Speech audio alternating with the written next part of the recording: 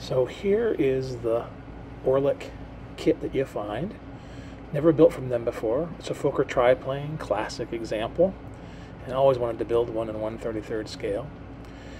So here are the initial plans. Each of these are steps, and they show you pretty much exactly how things are going to go together. There's some cockpit interior stuff. There's some more. Each individual part is numbered. Here's some of the fuselage going together. There's the cowling, the engine goes in there. You can see fuselage sort of skins where the wings go and the tails. The propeller is inserted. And then you get to the actual printed piece. And you can see it's very well printed. You got interior detail there. You got all these nice colored pieces. I don't like the black color, so what I'm going to do is repaint this whole thing. But you can see that it's very well in register. There's the cowling, bottom wing. There's this, part of the reason I don't like this painting is the black and that ugly edge. There's the rudder, the landing gear wing.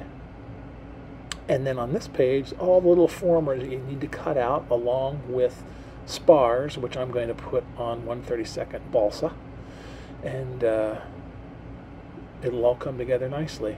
And then here's more detail on how the engine's put together, as well as there's individual cylinders, how the cockpit area goes together from the side, and up top are all of the pieces of wire one-to-one so that you can bend them to the right size and cut them to the right size.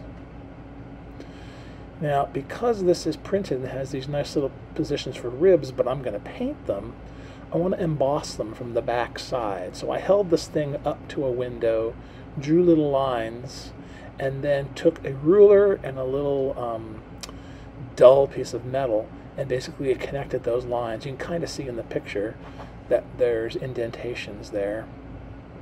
Here I'm just demonstrating how I did that. It's very simple.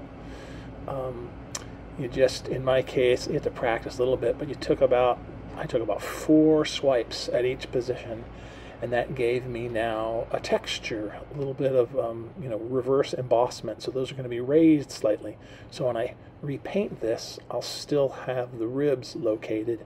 And I did that on the stabilizer, on the wings, the rudder, and then when I'm feeling them, you can feel a little texture on there. And it's just perfect. So I'm hoping that that will look good. We'll see how we go next time.